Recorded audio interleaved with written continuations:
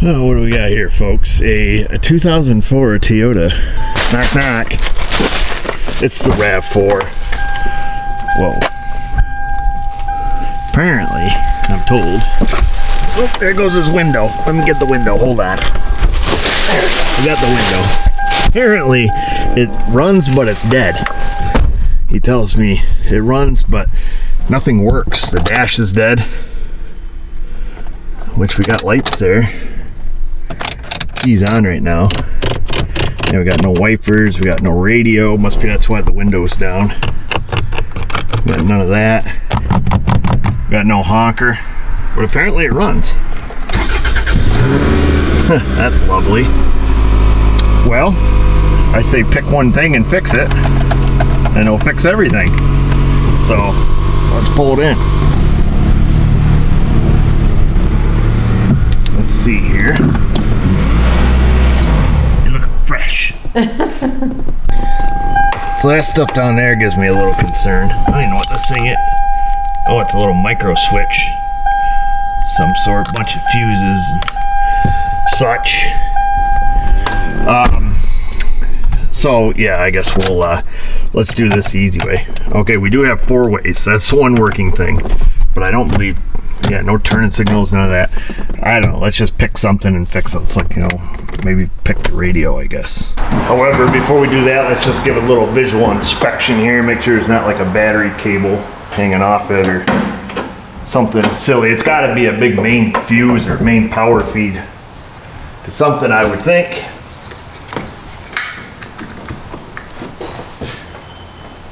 Looks like there's a big junction of wires coming out of here, out of the battery post. See, the battery's relatively new. Guy doesn't have any history on the car because he just bought it, like I say. So let's focus on the radio there and see what it takes to power that up. I'm assuming we have a whole part of a fuse box that is dead. That's my big fat guess. If we got us a test light here, we're gonna clamp onto a good ground. Make sure our test light works, and it does. And I've pulled up the wiring diagram here for us, and we can see, oops, whoops, gosh dang it. Here's this guy.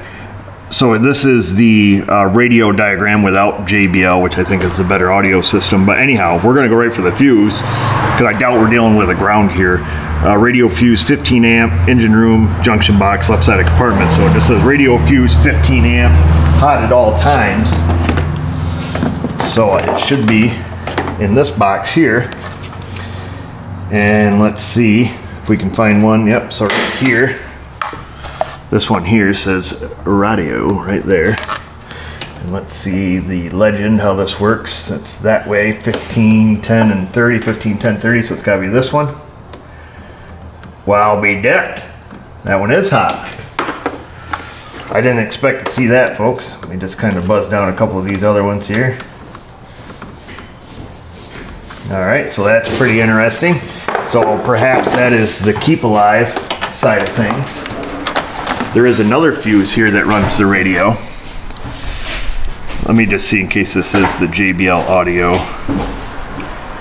Radio 2 fuse 30 amp, radio fuse 15 amp. Okay, so I gotta have to double check, see which one it's supposed to be. And then here, driver side junction box, left side of dash, accessory fuse 7.5, hot in the on position. So let's go check that, because if that's the case, we might just be dealing with, you know, perhaps a bad ignition switch. Let's see if that fuse is any good. ACC fuse 7.5. Let's see, so it should be this middle one. All right, nothing there. I'm just gonna check a few other fuses here. I don't know what they go to, but it seems, well, either our test light is bad or all these fuses are dead. Let me try to find a, oh no, our test light works. There's a hot something. But yes, all of these fuses appear to be D.O.A. All right, so that's something good to note. Okay, let's see where that power comes from and trace the problem backwards, and we'll be done in no time. So here's our fuse inside, and that's supposed to have power in the accessory position and in the on position, and it doesn't. let's see, would it make sense to go look at from AM1 fuse, diagram 1 of 2. I'm just curious if we even have to look at the power feed to the ignition switch. And let's see, we should be able to figure that out. Yes, we do need to look at that,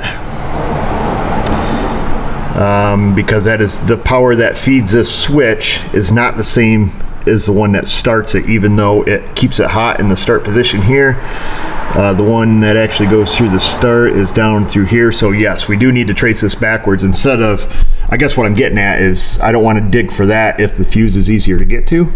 So we need to find this triangle B in diagram 1 and C, which is right here.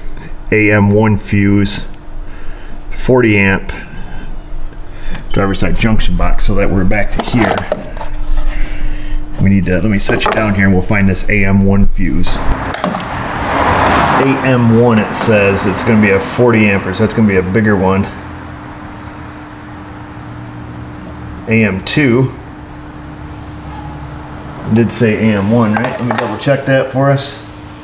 It's also obvious I can't read driver's side junction box behind left side of dash.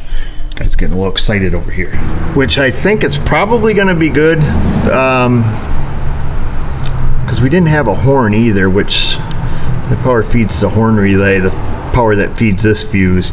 Let's go check it anyways, but I'm assuming that's also dead. I pulled the 40 ampere right out, but yeah, it is also dead, which I assumed it was, so it's a big J-case fuse. So I'm going to stick that back in, and then we'll go to the main, the big main feeder out there under the hood.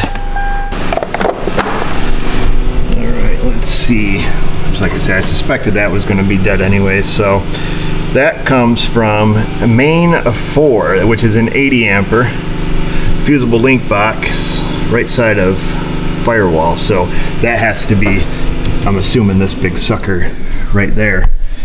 It'd be interesting if that 80 amp fuse is blown, like, you know, what could have blown it if that's the case. But let's see if we can find it. So main 4 is the one that's dead. Now, if that fuse is good, the only other alternative is if this alternator fuse blew, that feeds all of these fuses, which that probably makes more sense, because when I look to see what feeds off this fuse, it makes more sense that, you know, all this other stuff is dead too. So, how about this? Got an idea here. Before we even dig that thing open, let's see if we can't hook us to ground. And let's just check to see if our alternator's dead. Oh yeah, so there you go, bingo. So the battery, main battery feed to the alternator, she's D.O.A. So that fuse is blown probably because of a shorted alternator. So there, okay, easy peasy, just had to follow it backwards. That would make more sense to me.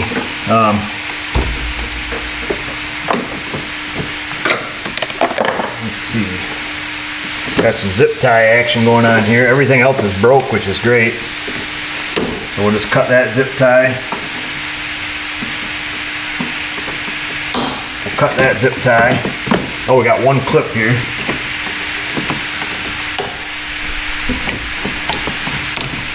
Take the clip out.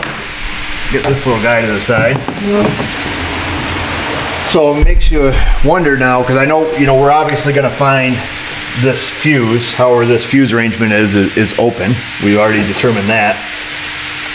The question is going to be why. We do have an aftermarket alternator and we do have a brand new battery. So did something happen? Because we don't have any hold down. You know, did this come over and touch? I'm assuming we don't have the whole story. Yeah, part of the hold down is here.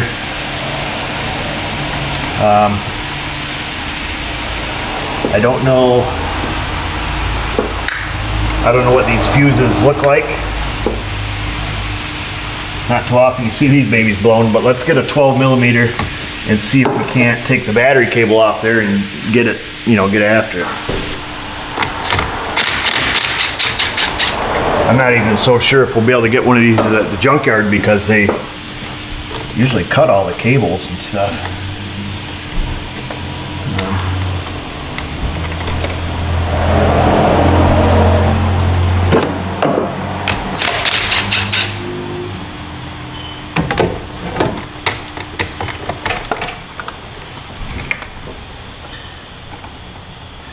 one must go to the starter.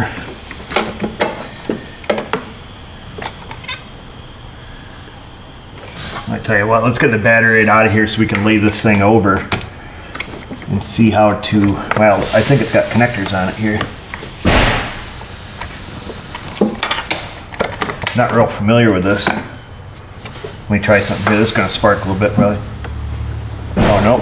So that tells me, because that should be the alternator wire here.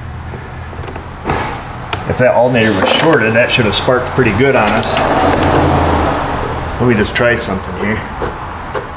Just going to bypass the fuse here for a second and see if this lights up. It does. So the alternator is not, at least not dead shorted right now, because you can see I'm holding the battery wire bypassing the fuse. Okay. So that's interesting. All right. Well, we learned a little something there. So perhaps there was an accident while they were putting a new battery in. Oh, easy.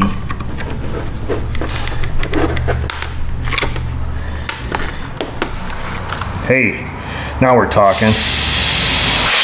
Yeah, so it is all one big assembly, but yeah, I looked at, that's the main fuse.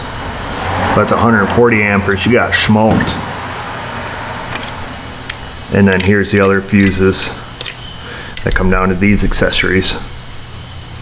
So yeah, it's definitely open circuited there. Stick a screwdriver in it.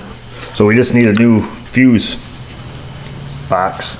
I guess non-replaceable fuse here. Definitely got hot. I wish I knew the whole story, because the only way for that fuse to blow, it would have to be on this leg alone. I mean, that's the only thing that makes sense, which I'm wondering, being a new battery, maybe I can weasel a little more info out of this guy to see what happens, or perhaps the alternator has an intermittent short. That would really suck to put a new one in to find out that the alternator shorts out when it gets hot. I wonder what we can do temporarily. Put these two back together, at least enough to start it and see if the alternator is shorted, which our initial test revealed that it's not, but see if we can do something here for a moment. Wonder how much current it'll take to melt the solder. Let's find out.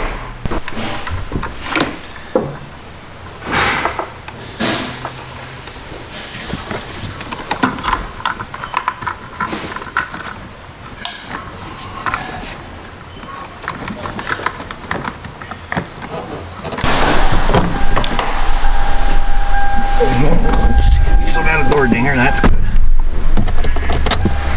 We got a clock. We got a radio. Let's roll this fellow's windows up before this thing blows up on us again. Windows up. We got a horn. Oh, we don't want to try the wipers. We got headlights. Contact. We have contact. Let's see, do we got a blower motor? Oh yeah, we fixed it. Fixed. We're gonna crack this just a little bit so we don't get left out. Oh, must be it doesn't go down. Oh yeah, does this one? Okay, this one. Okay, so he's got other problems here with the windows. Power lockers work. We're gonna roll this window down a little bit. We're gonna leave this window up because we don't want to fiddle with anything else.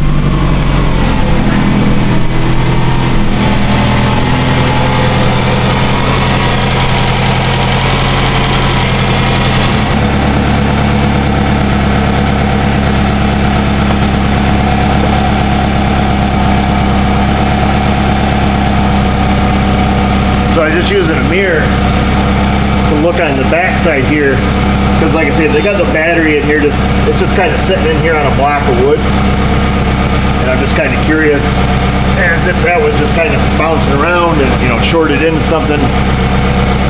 You know, if the alternator was shorted, we would have already blown the fuse at this point.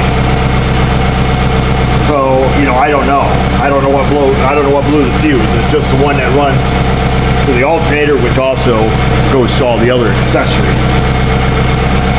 It's the only thing that makes sense.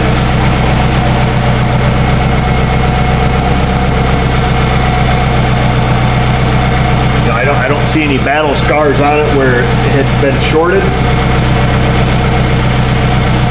However, you know, if it was done with a tool, you know, with a wrench or something,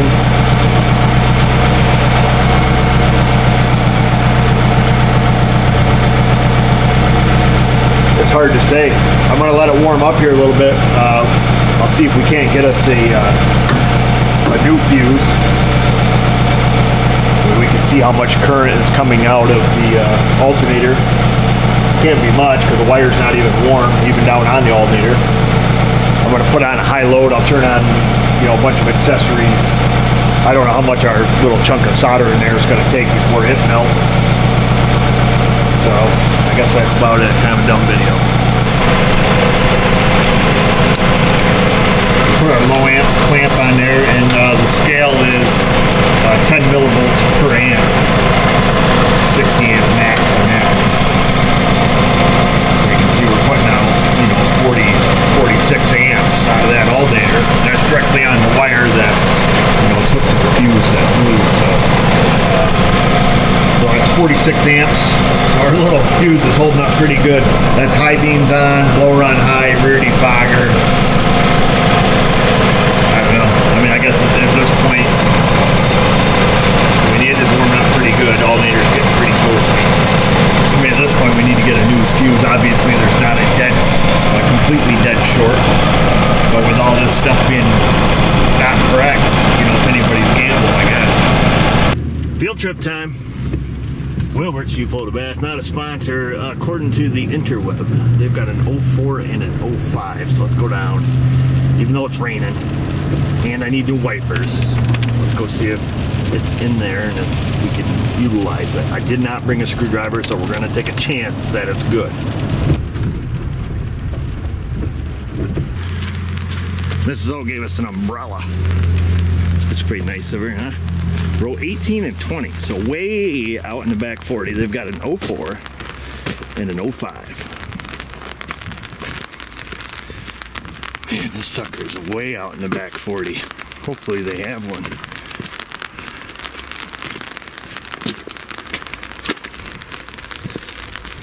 Oh, this must be it. 05 Rav4 it says.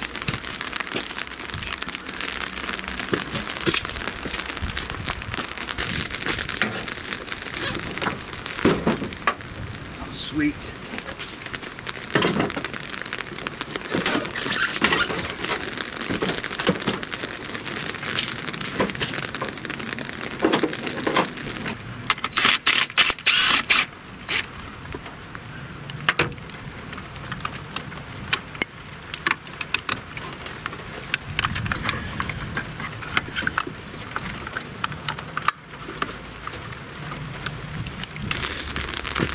Well, that's nice. First one we came to.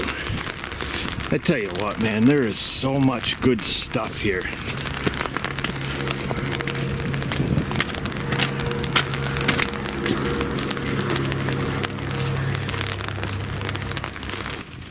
Lady just gave me the stink eye in there. Which I don't blame her. Because I told her this was a fuse. Which it is, I'm not lying, but I mean, if she's used to somebody coming in with, you know, a fuse, and then this schmuck shows up with a big mystery box, tells her it's a fuse. I bet people try to get away with that kind of stuff all the time, but we don't need our wristband because we're not coming back. And hopefully that sucker's good. And let's go put it on. Hopefully the 04 to 05 model's interchangeable here. I imagine it is.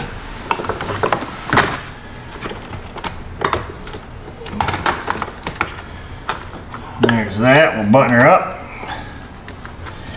Now naturally, I mean, I shouldn't say naturally, obviously the guy needs the correct battery, has the wrong battery in it, it's missing all the hold down, you know, everything about all this is wrong. And you guys are gonna, you know, ask why I didn't get all that stuff. I was hired to get the car running, that's it. If you work in a shop, you'll quickly realize, and I think Scanner Danner just touched on this, fix what you were hired to fix. Don't fix everything you see that's broke. All I can do is advise the customer, say, hey, you need, you know, yes, you need another new battery, you need the hold down, you know, you need all that stuff. And you know, that's not my call. It's not my dime, so I'm just fixing what I was hired to fix, and we're moving on with life. We'll tell them about it, and that's it. That's all you can do. That's how the world works, fella.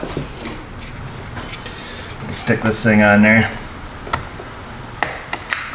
But obviously, if this was your own car, you know, yeah, now you can put in your own, the correct battery and the hold down and all the stuff that's broken and missing, and you know, all the missing clips and everything there. We'll stick the one clip back in, we'll throw a couple zip ties like you had it, and we'll flush this toilet.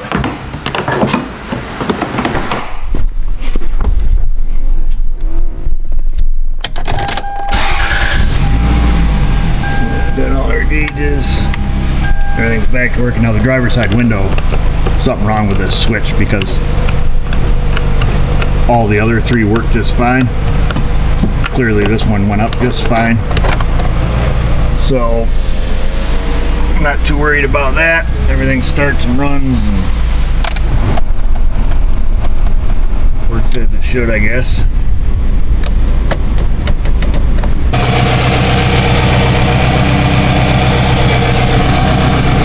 So the $1 million question is, what blew, you know, 140 amp fuse? I think that's what it was. It was a big fuse. Who knows?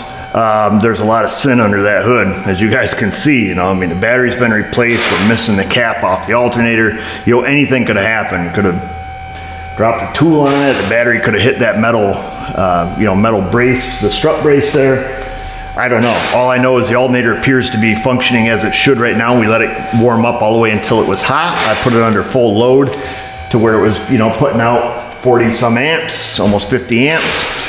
You know, and without getting ridiculous, that's about the best you can do. I mean, we can speculate all day long, or we can, you know, ship it. Obviously, somebody's been playing electrician, because you can see all the jiggly bits all over the carpet inside there. Not that that could have caused that to blow, because we're looking for a direct short just in that one line. And seeing what we see, I mean, that's the best that we can do. And like I say, guys, you got to keep in mind that I'm running a shop. It's not my car, so I'm not going to go through and fix every single thing I see wrong with it. We get that comment all the time. You know, as we're working on cars, you know, oh, I can't believe you didn't fix this. I can't believe you didn't, you know, vacuum the floor mat. I can't believe, you know, you're an idiot. You know, so you got to keep in mind, we get hired to do one job. I do the job, you know, I park it. That's it. I'm not going to sit here and try to upsell 500 different things, because I've got 500 things going on myself. We're gonna pull in the next one. We're gonna fix whatever the customer wanted fixed on that, and we're gonna park it back outside. So one of you guys park yourself in that comment section. The questions, the Insta, the Facebook, comments, everything you got, put it down there. And just remember, viewers, if I can do it, you can do it. Thanks for watching.